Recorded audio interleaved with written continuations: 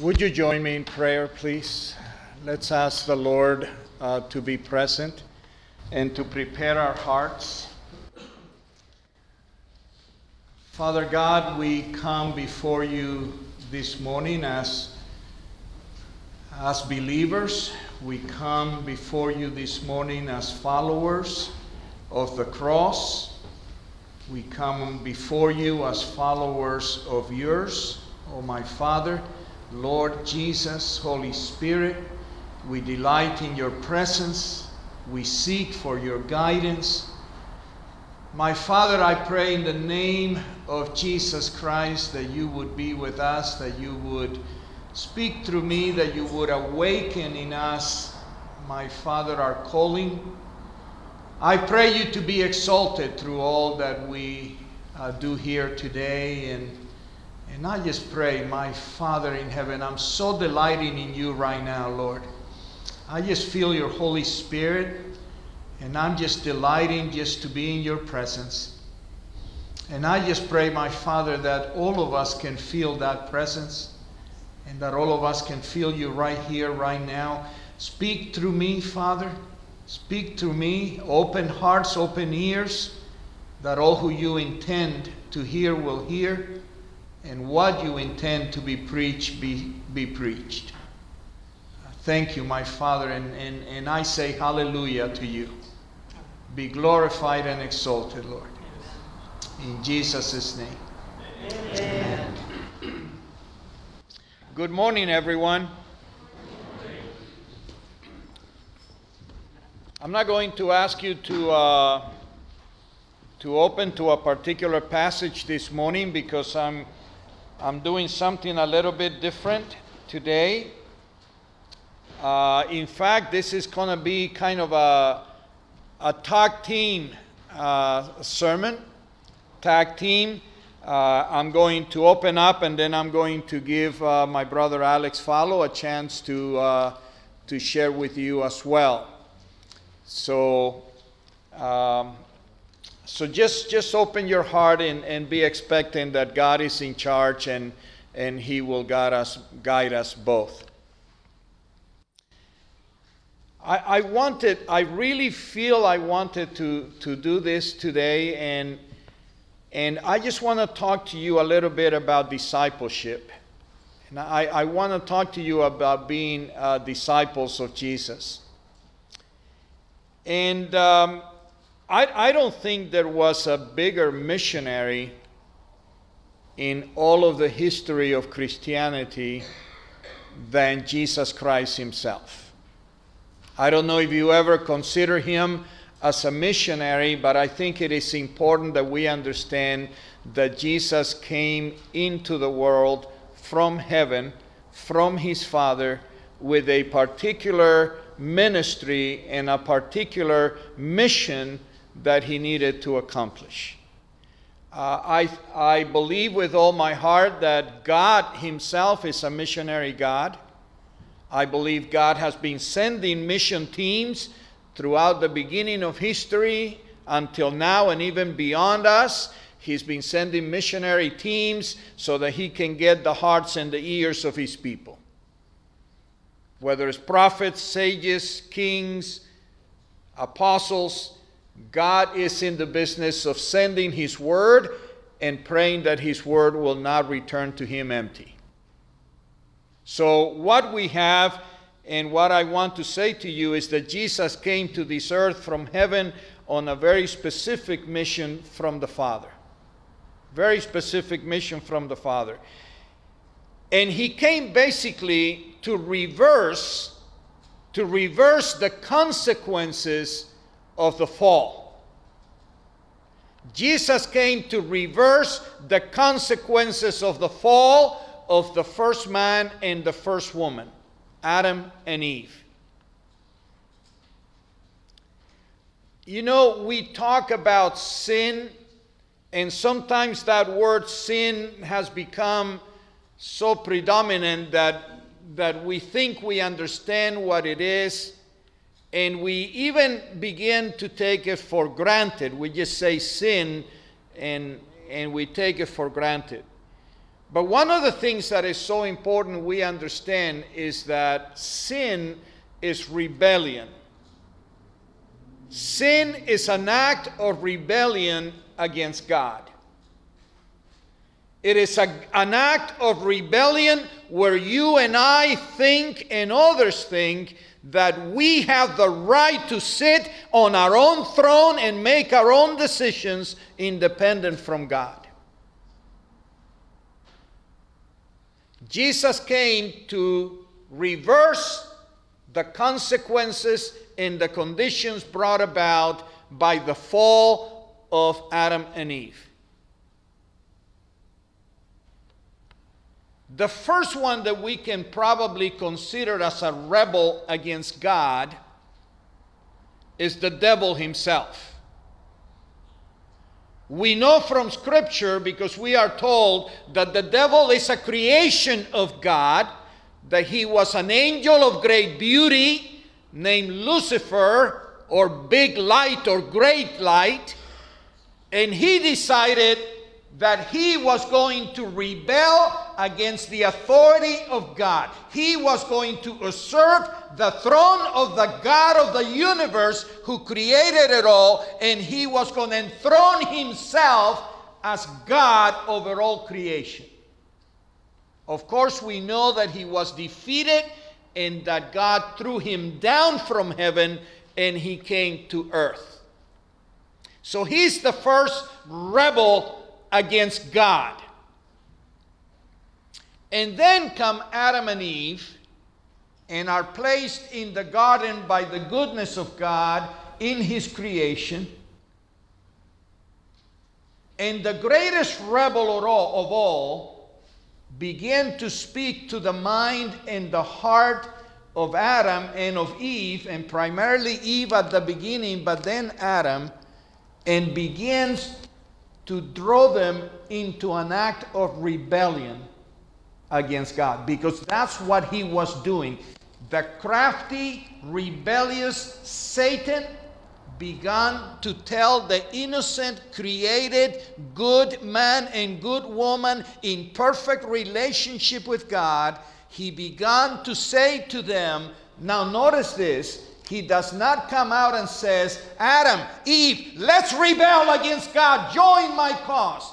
He kind of goes around and he says, do you see that fruit? It is beautiful. God made it. Must have been for something. Why not eat it? Right? And he begins to talk to them and says, did God really say that? Are you sure that God said not to eat of that tree? Why would he have created if you weren't going to eat of it? And he kind of begins to taunt and to put in the mind of Eve at first and then Adam, that if they ate of that fruit of the tree of good and evil, that they themselves would become gods, or like God. In all authority, in all power, they could do whatever they wanted. No more obeying somebody else. You'd be at par with God. And he begins to inject his venom into the heart of these two people. And rebellion against God is born. Rebellion against God is born. The desire to go against what God had said. The desire to become like God. The desire to oppose God if need be. They begin to believe, conceive the idea that they don't have to listen to God and they can become their own gods. And that is really what's behind the fall. It's an act of rebellion, an opposition to the things that God has asked of us. An act of rebellion.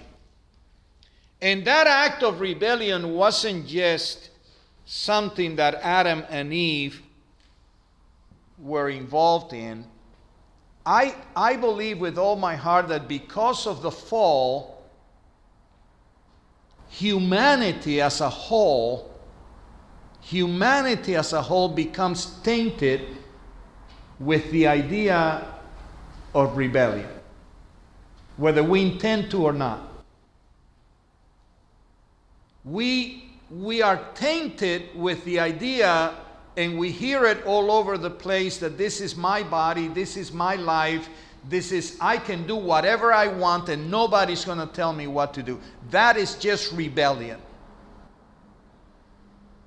And that gets tainted into, I would say, almost the DNA of Adam and Eve, and then eventually is passed on to his kids, Abel and Cain and Seth and all the others. Unto today, we still have an attitude sometimes of rebellion against authority, and especially the authority of God.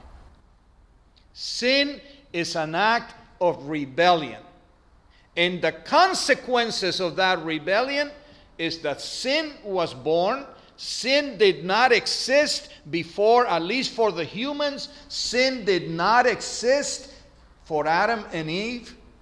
Eternity is what they were created for. As long as they ate of the tree of life, they would live forever. The moment they rebelled against God, they were removed from the garden so that they could no longer eat of the tree of eternal life. They're removed and they go into creation, and all of creation is tainted. All of creation begins to be broken. All of creation begins to suffer the consequences of the fall, and the product of that is that death also is born.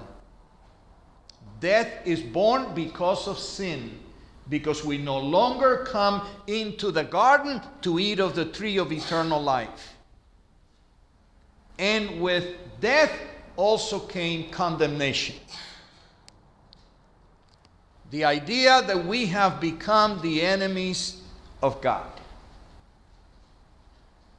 Jesus comes from the Father with a mission to reverse the condition and the consequences of the fall. To restore what had been broken, that image of God with which Adam and Eve were created and was broken, to be restored so that we can own again the identity that we are God's children. That we can recover the image of God and grow into the image of His Son, Jesus Christ. Jesus comes as a missionary to reverse the conditions of that rebellion of Adam and Eve. He came on a mission. But one of the things I want you to notice is that the moment Jesus started his ministry, one of the first things that Jesus did is he called a group of guys. There were others around him, but he called in particular 12 men, and he began to train them. And he said to them that his mission would have to become their mission. Because Jesus knew that part of the mission was for him to die on a cross.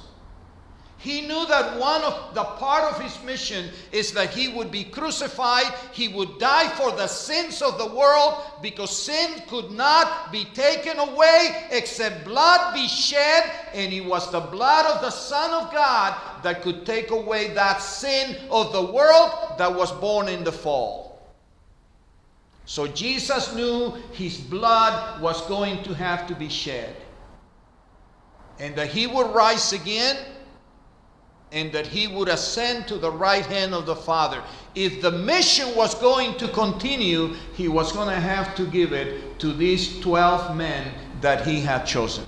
They were the ones that were going to have to continue the mission, the preaching of the gospel, the sharing of the word of Jesus, the work of the Lord, the ministry of the Lord was going to have to be shared and passed on from Jesus to the disciples. And so he spends 3 years training them to take on the mantle of missionaries to the world.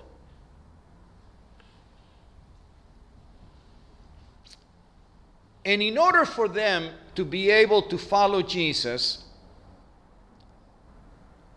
they had to abandon certain things. I mean, you couldn't follow Jesus and then keep going back to your old job. They had to give up their job. They gave up family. They gave up friends. They gave up the pursuits that they had before. They gave up their dreams. They gave up everything so that they could follow Jesus. And these 12 men left everything. Some were older, some were younger, but all of them left whatever their lives was about so that they could spend time with Jesus, being trained, being equipped to become themselves missionaries out in the world. And the thing that is of interest is that they too knew they were going to die. Amen? Because nobody lives forever. But if the mission of Jesus was going to keep moving forward through the centuries, those missionaries of Jesus had to make other missionaries and other disciples and send them out into the world as well. And they basically sent disciples that can make disciples.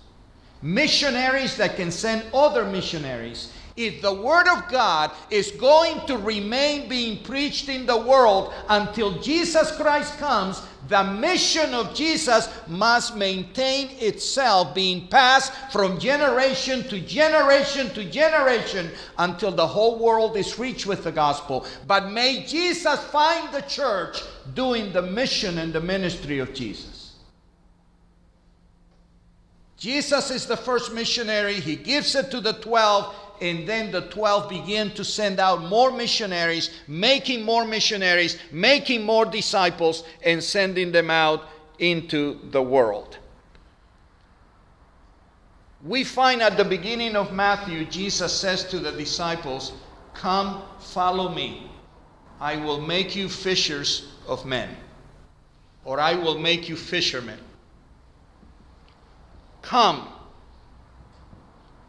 Come, follow me. It's about Jesus.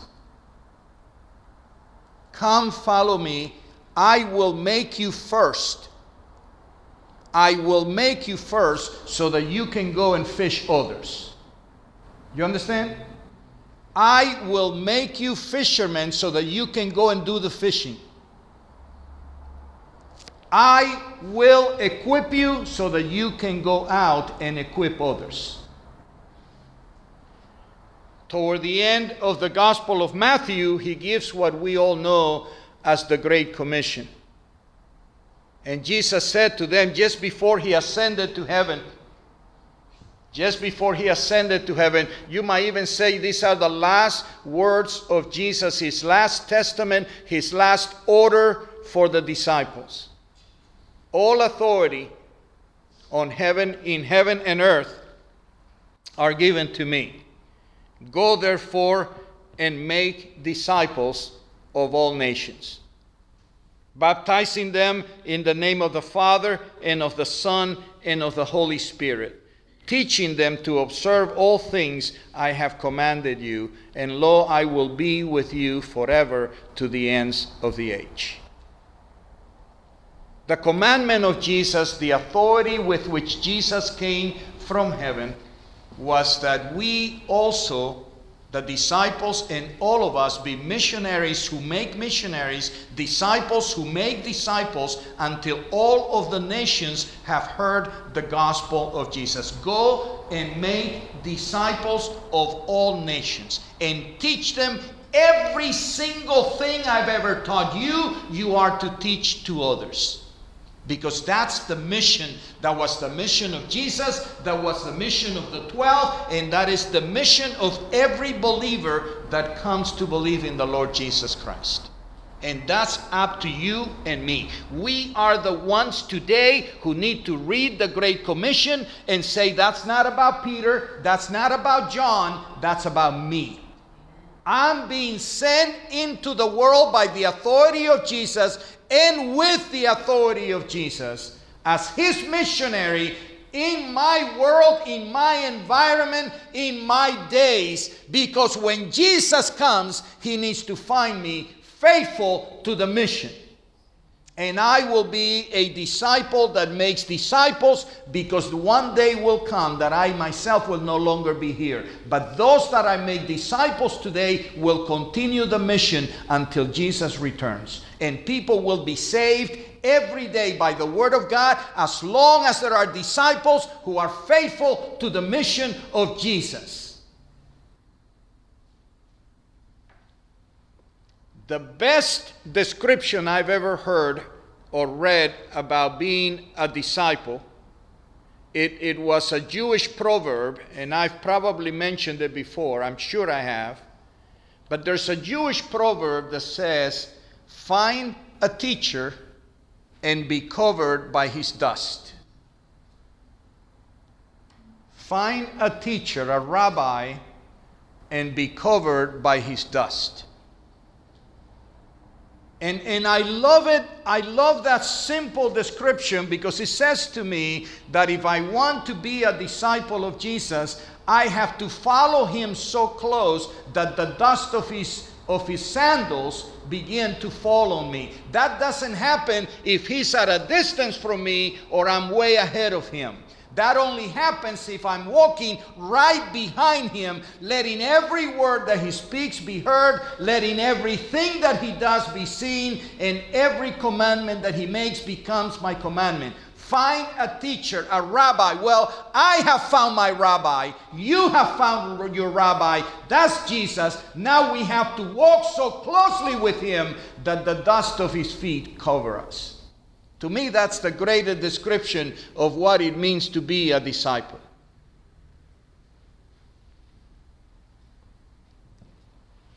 I also believe with all my heart that the church has no greater mission and no greater reason for existence than one to worship God.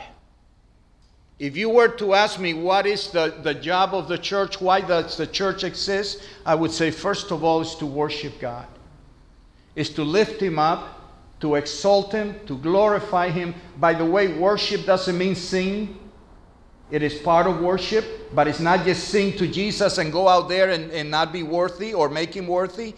The word worship comes from the root worth-ship. It is to make and do everything possible that will make him worthy, that will declare his worthiness. To worship is to lift him up in our lives, whether you're in church or not in church. Worship is not about music or singing. Worship is about a life that is lived out in such a way that God, Jesus Christ, Father, Son, Holy Spirit is lifted up. The job of the church for which we exist is, number one, is to worship God. But number two is to make disciples that make disciples. You can call it evangelism, you can call it sharing the word, you can call it whatever you want. But basically, the mission of the church must be passed on from generation to generation until the end comes. And Jesus will be with us all the way through that. To worship and to be a disciple and to become a disciple and to make disciples that make disciples. If that is the job of the church, it is my intention with all my heart till my last day, number one, for me to continue to become a disciple of Jesus. To continue to seek him, to continue to listen, to continue to be covered by his dust, to continue to walk closely with him. But it is also my job to make disciples of all of you. Disciples that make disciples. And for that reason is that today I'm starting that class, Discipleship 101. It is a class, there's about 13 people that signed up. And that class, and some of the people that signed up, is not because they're not already disciples or know the Word in many ways. The idea of the class is that I'm going to train you not only to be in the Word, but I'm going to train you how to use the material to become disciple makers. In your neighborhoods, among your family, at work, and everywhere you can find someone willing to meet with you for 1 hour, once a week, so that you can begin to disciple them. And once you're done with them, you can send them off so that they can begin to disciple somebody else. The class that I'm about to start today, Discipleship 101, is for us together to go through being discipled, but also to learn how to make disciples. All of the material that we use is going to be given right back to you, and you take it home, and I will reproduce it for you so that you can start meeting with others and you begin to make disciples. That's the purpose for the class. And when I finish this class, I'm going to start another one and another one and another one until the day I die. Because that is what the church is about, making disciples of Jesus Christ. And I will start new groups, and I will go to my neighborhood, and I will do whatever. And whoever wants to meet with me, even if it's one-on-one, I will disciple that person and send them off to make other disciples. That's the purpose for the class that I'm about to start today. We have a group of people signed up, and there's room for others if anybody else wants to as well be part of that. But I also wanted to introduce to you another discipleship program that is used in many churches, but I want to speak particularly about our church. The class that I'm about to teach is about 13 weeks, about 13 sessions, so it's about 13 weeks. But we also have another program called Cursillo. How many of you have heard of Cursillo? Okay, many people at St. David's have heard of Cursillo. Cursillo is a weekend. But that's where I want to tag Alex to come up here and tell us about Cursillo. And the reason that I've asked Alex to come is that Alex is going to be the leader of the next men's Cursillo. And because he's going to be the leader, I thought he'd be the best person to come and tell us about the weekend. This is about disciples that make disciples. Also, as you leave, come on, Alex. Also, as you leave today, if you want more information, there is a brochure in our welcome table right outside the door about what Cursillo is and what you can do about Cursillo. There's some things that need to be changed. The bishop's name has changed since we made this, but this gives you all of the information on Cursillo. But let's talk about that a moment. Go ahead, Alex. Thank you, Father Jose. I kind of ran out of the house this morning after printing my notes up, and I didn't realize that my notes were in like 3 font. So I'll do the best I can. Can barely read them, but thank you for giving me this opportunity to talk about Cursillo. It's something that's really dear to me. It's an event that's held once a year in September, the 3rd week of September for the men, and the 4th weekend of September for the women. And it's certainly apropos that we talk about it today as Father Jose begins his classes on discipleship, because I'm going to go out on a limb here and say that a big part of discipling is developing relationships. And, discipling isn't just about telling or teaching of the gospel. It's about loving and caring first. And that love and care that we get from Jesus is what we pass on to others as we disciple them about the Word of God. My wife, Deanna, and I, we did our Cursillo back in 2011. Which means we went through the 3-day weekend at actually the last place they had it at Green Oak Ranch in Vista. That was the last time they had it at Green Oak Ranch. That place was large enough really to accommodate the weekend for both men and women, although we were separated by gender. The current Cursillo is held in Pomona, and since it's a smaller compound, that's why they separate the weekends between men and women. We went through an Alpha course, my wife and I, the year before, and we were really on fire to learn more about what Jesus had in store for us individually and as a couple.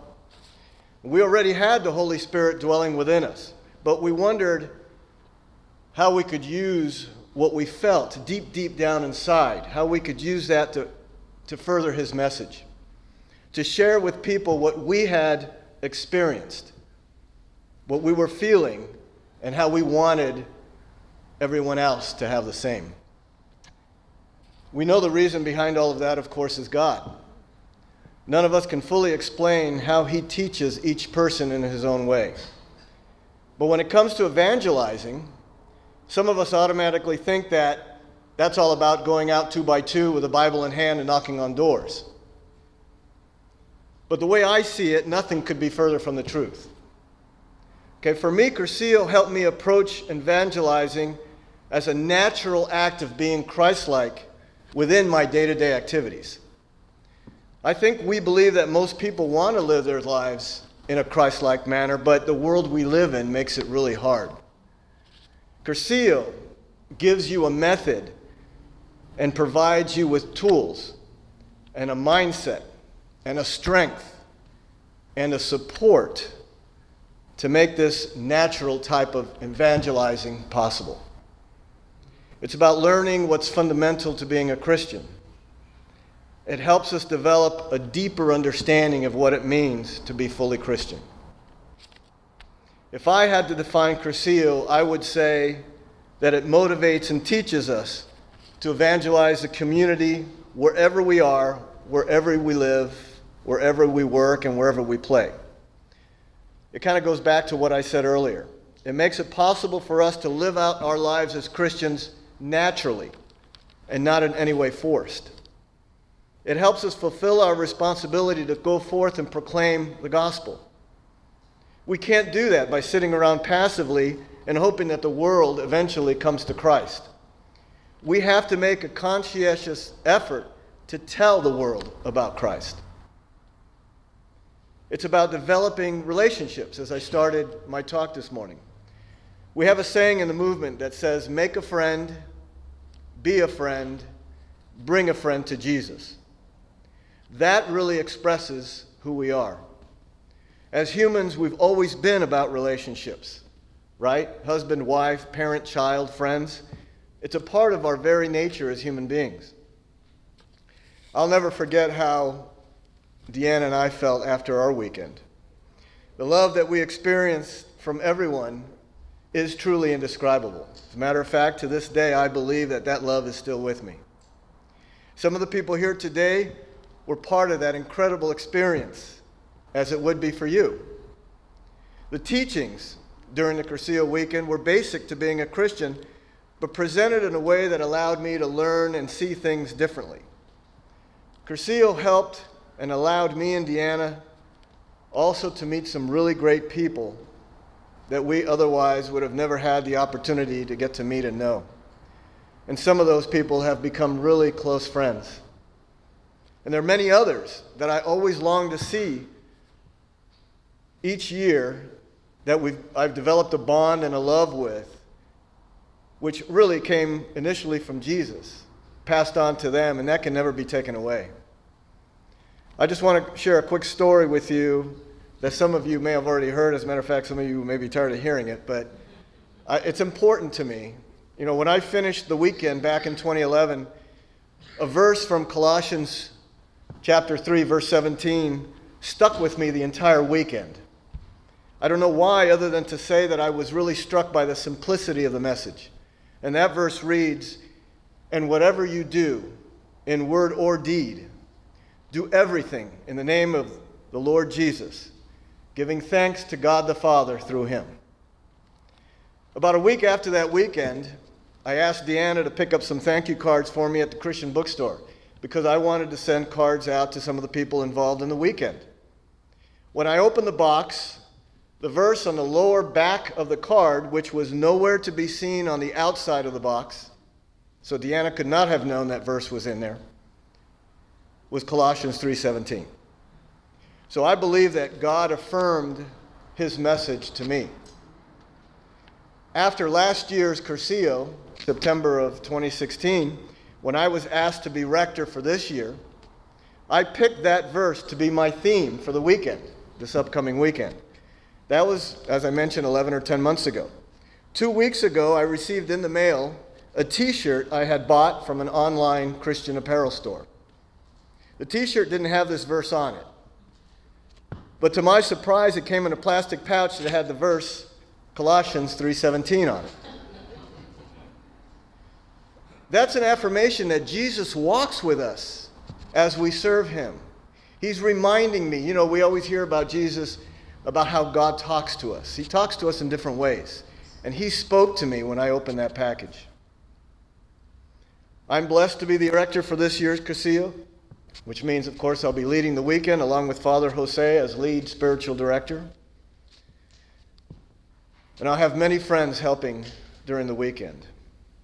These men are all what we call Cursillistas, people that have been through the Cursillo weekend. One of the blessings that we receive as Cursillistas is the opportunity to go back and work and serve those who are going through the weekend. It's an experience I look forward to each year, as much for the joy in the faces I see of those that are going through the weekend as it is working closely with my brothers, serving those who seek to serve Jesus and to spread his message. If you decide that this is something you want to do, and I really encourage you to do so, the weekend is free to you. You'll have a sponsor that will pay for the weekend, pick you up on Thursday, take you out to dinner, drop you off at the compound in Pomona, and pick you back up on Sunday. Everything will be taken care of for you. But I'll caution you that you'll also be fed a lot of great food. As laity in the church, we shouldn't take our roles lightly. We have to realize that all of we as individuals, we can have a huge impact on our society. And more importantly, we can have an even greater impact when we find other individuals that are ready and able to accept that challenge. So I hope you join me this year at the Cursillo. It'll be September 21 through September 24. If you're interested, I have some applications in the back that you can fill out. Alex will be the rector of the men's weekend, and a lady from San Diego will be the rectora or the leader of the women's weekend. The men's weekend happens first, and then followed immediately by the women's weekend. So I'm offering you here 2 opportunities to be discipled and 2 opportunities to be equipped as disciplers. One is a 13-week course with me. We're going to go step by step as to what it means to be a disciple, and I will give you all of the materials that you will need to go ahead and make other disciples. And we're also offering you the possibility of one weekend, an intensive weekend, where you will be taken from the normal life, your home, your business, your jobs, for one weekend to live entirely in community of believers. And in those 4 days or 3 days, beginning Thursday night, Friday, Saturday, and Sunday until about 3:30, you will be with brothers and sisters who their whole life is just to lift you up, to support you, to feed you, to have fun with you, but also to teach you many, many things. In one weekend, you can get most of what it means to be a disciple and be. You already talked. You can you already. No, come here, Alex. I just wanted to add that if there's ever an opportunity for you to attend a Cursillo, this would be the best weekend, because there's many people here at St. David's who have been to a Cursillo who will be working. So one of my right-hand mans is Tom Leaney. He'll be my head cook. Junior's going to be working. Premi's going to be there. Jimmy's going to be an advisor for me.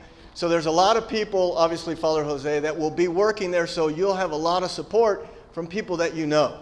So this would be the greatest time, I think, although any time that you go would be great, for you to attend.